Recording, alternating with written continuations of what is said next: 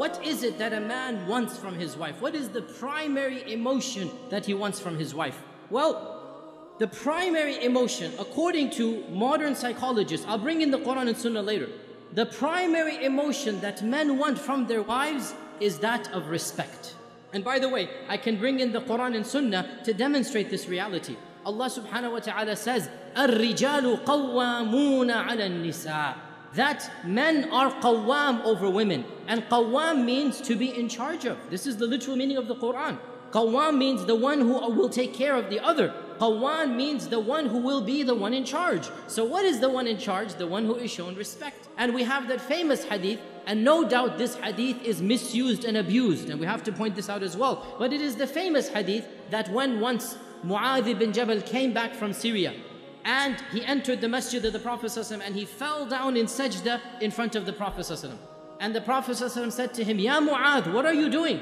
Who told you to prostrate to me? Why are you doing this? So Mu'adh ibn Jabal said, I returned from Syria. I found the people prostrating to their rabbis and their elders out of respect.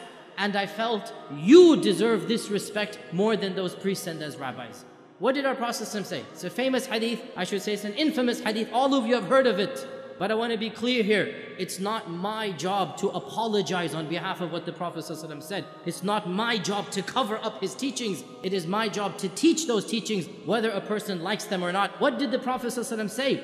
Verily, Allah has forbidden any human to prostrate to another human. Hadith is in Bukhari and Muslim, Abu Dawud and Tirmidhi. It's clearly authentic. Verily, Allah has forbidden any human to prostrate to another human. But if he were to have allowed this, if a concession were to have been made, there is no concession. If a concession were to have been made, I would have told the wife to prostrate to her husband out of what the respect and duty she owes to him. Now, what is this prostration? It is the prostration of respect. The prostration of respect. And what does this show? That the wife gives respect to the husband. And what will the husband give back? The husband will give back that love, that cherishing, that nurturing that the wife craves. So the question is, what does it mean for the wife to respect the husband? So what does it mean to show him respect? A few very specific points. Number one, respect his knowledge and his judgment.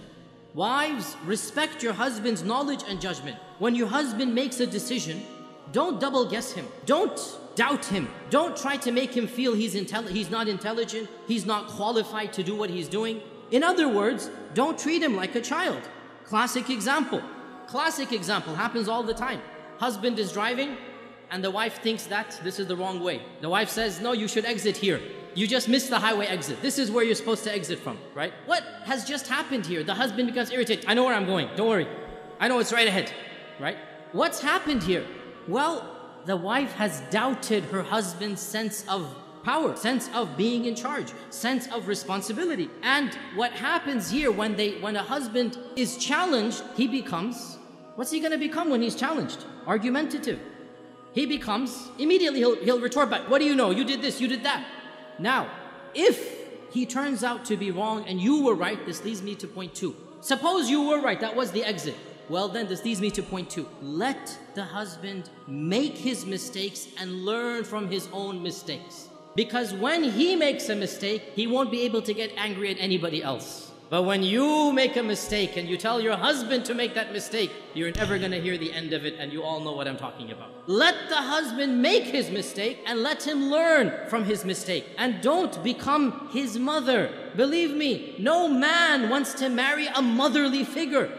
He has his mother, alhamdulillah, for that. He doesn't want his wife to start lecturing him, to start daunting him, like only his mother is allowed to daunt him, right? Mothers have privileges, they don't extend to their daughter-in-laws. So, suppose he did take that wrong turn. Suppose he missed the exit. Guess what? He's never going to miss that exit ever again. He's learned from his mistake. And the fact that you didn't put it in his mind, you were just quiet, you let him do his decision, khalas, no big deal. Next time it's not going to happen. The third point about showing respect. Trust his capability in taking on the projects that he wants to take on. Don't be sarcastic or diminishing of any project he feels that he wants to do.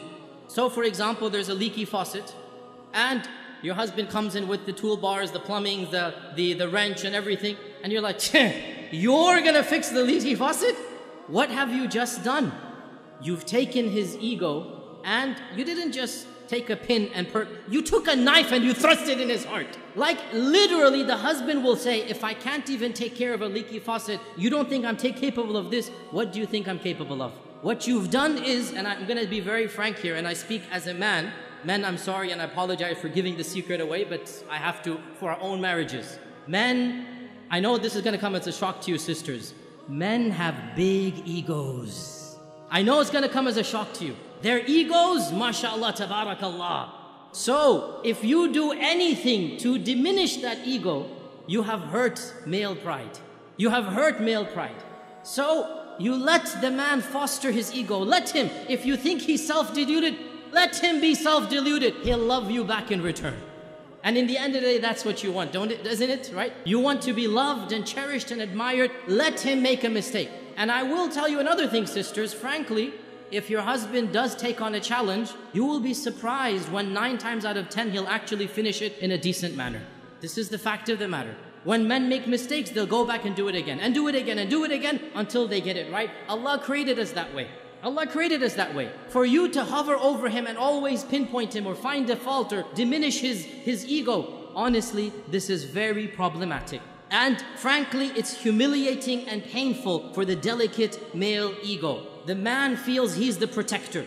If you will challenge him and say, how can you protect me from a leaky faucet? Then you have basically said, I don't trust your judgment. You have basically said, I don't feel you're qualified to take on protecting me and taking care of the household. The bottom line, let him take on his challenges. Suppose he wants to write a book. Suppose he wants to do a project. Let him do it. Let him find out his own way. Maybe he's not the best plumber. Fine. But when you diminish his ego, this will cause problems in his heart for you. He's not going to love you the way you want him to love you. You need to allow him the impression of being the nourisher, the provider, the qawwam. He's the one who will protect you. So you take refuge in him, you seek shelter in him. Yes, honey, you will fix the leaky faucet. And guess what? Inshallah, he will actually end up fixing the leaky faucet.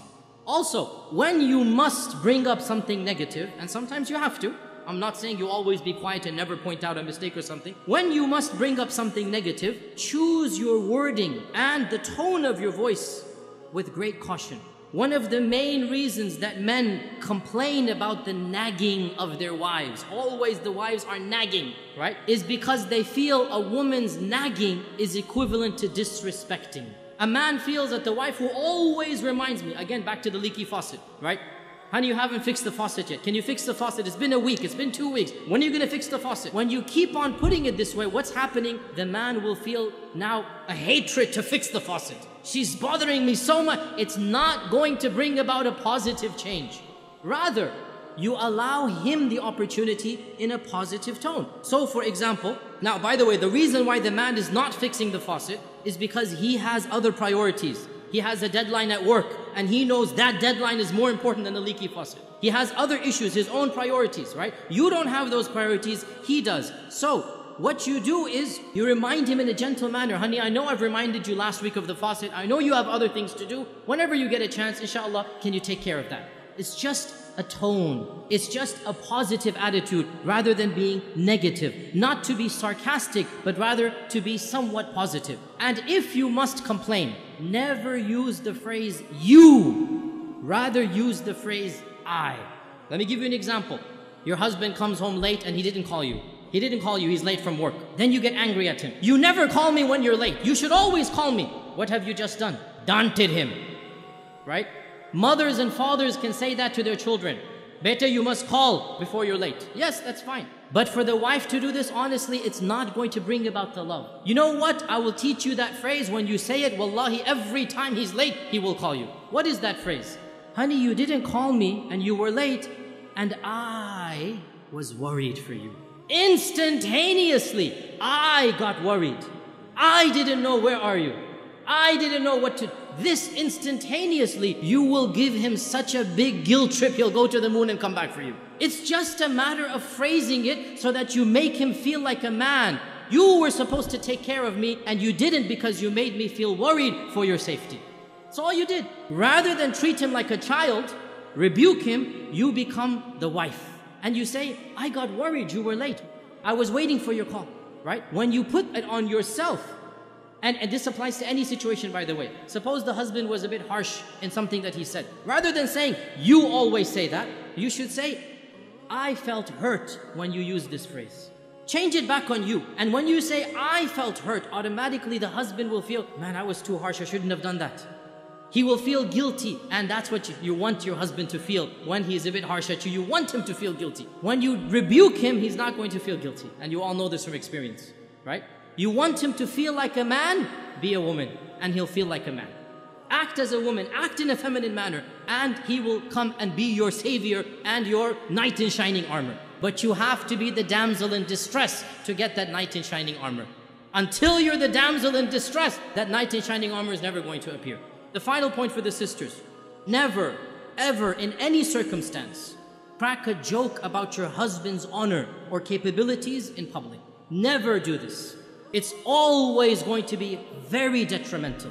The husband never wants to be made fun of by his wife. And that is not going to bring about anything positive in the husband. Sisters, let me ask you, would you like it if your husband teased the way you looked in public? If your husband talked about the few pounds you've gained over the summer in Ramadan in public, how would you like it? Well, male egos are even more fragile, as I said. So if you ridicule something they attempted, if you ridicule a project that they did in public, you are really hurting his ego. Rather do the opposite, praise him. Next time you're at your in-laws, you have his parents there, praise him. And praise him to the face of his parents and his relatives. MashaAllah, he takes such good care of me. MashaAllah, he's a loving person. Suppose he washed the dishes once last year, just once. You say, MashaAllah, Barakallah, he washed the dishes. Believe me, the next day he's going to wash the dishes for you. It's a matter of positive encouragement. Positive encouragement. You be that damsel, he will become your prince and your knight in shining armor.